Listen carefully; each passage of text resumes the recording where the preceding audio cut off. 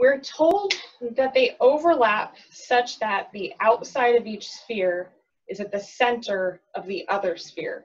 So that means this is the center of that sphere, and this is the center of this sphere. So the distance between them is 1 radius, or r.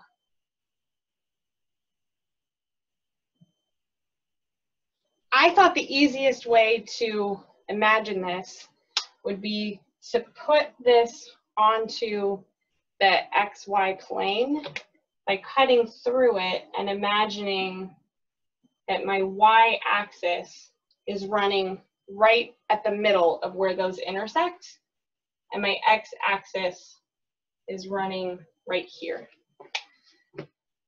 Part of the reason that I did this is then it was easier for me to visualize how we would write something for the volume. What I'm visualizing here, if I sliced through at this line, then whatever the chunk is that's kind of formed by this part out here, well, in 3D, that's like a cap that I cut off, that I sliced off of the edge of that sphere, which means that I can find that volume by thinking about rotating this region about the x-axis. So that's what I decided to do to find the volume. You could also do this by taking slices, and those slices would all be circles.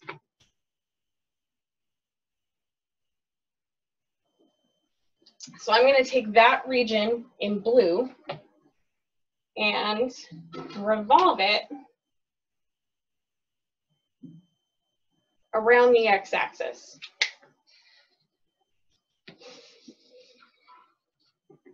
I know that because I'm revolving around something that touches one of the edges, when I go to write the volume, it will be solid. It won't have that hollowed out part in the middle, which means our volume would just be pi times whatever our radius is squared, and then it's going to be a dx because I'm revolving around the x-axis.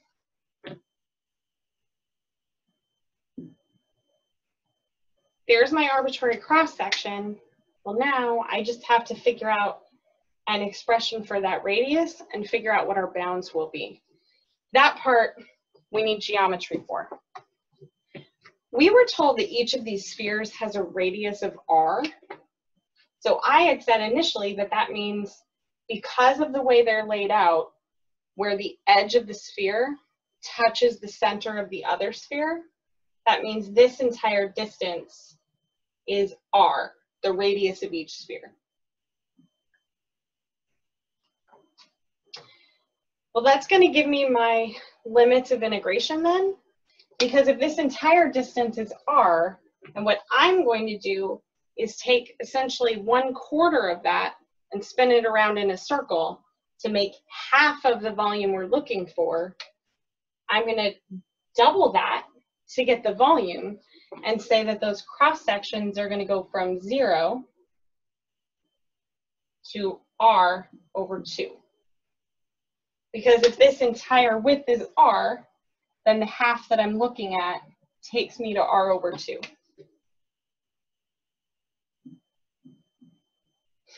That also means that the center of this circle must be at negative r over 2 by symmetry.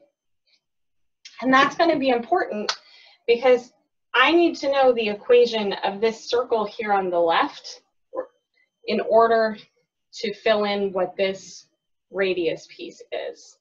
So the equation of this circle on the left, that circle is centered at negative r over 2, comma 0.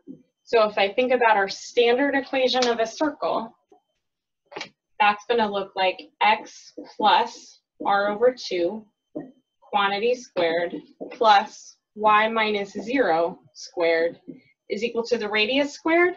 And in this problem, we've been told that the radius is equal to little r. That means that I'm all set up to rearrange this to solve it for y. If I subtract this piece over, then I'd have y squared is equal to r squared minus x plus r over 2 whole thing squared. Again, similarly to the previous problem, when I take the square root of y, I would get a plus or a minus, but because I'm choosing just this part in the first quadrant, I know we'll take the positive portion of y. And I'm going to have y is equal to the positive square root of r squared minus x plus r over 2 whole thing squared. And that becomes our radius.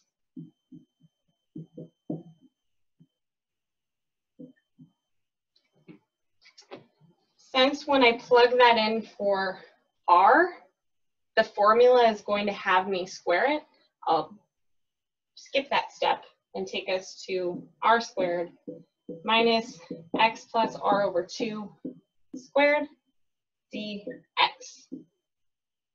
And it would quit right there.